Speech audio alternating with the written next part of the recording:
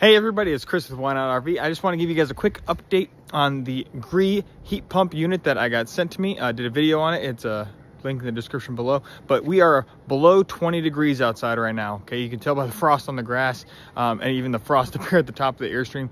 It is darn cold. It is below 20 degrees. I think it's currently 18 degrees outside. But this Gree heat pump unit is still doing its job. It is still heating up the Airstream.